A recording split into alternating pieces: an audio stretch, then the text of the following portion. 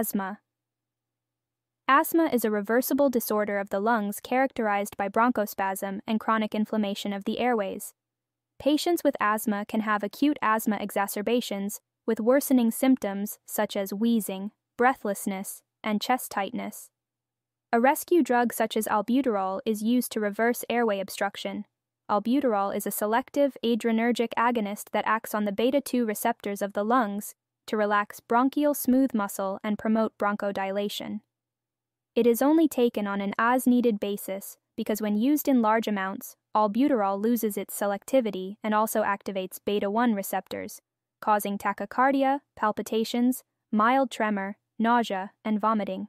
Beclomethasone is an inhaled corticosteroid used as a long-term, first-line drug for chronic airway inflammation.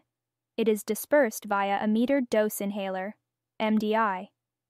An MDI uses a chemical propellant to push the medication out of the inhaler.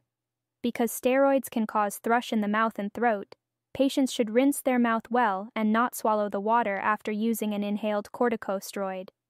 If albuterol is used together with an inhaled corticosteroid, albuterol should be used first to open airways and inhaled corticosteroids second to treat any inflammation.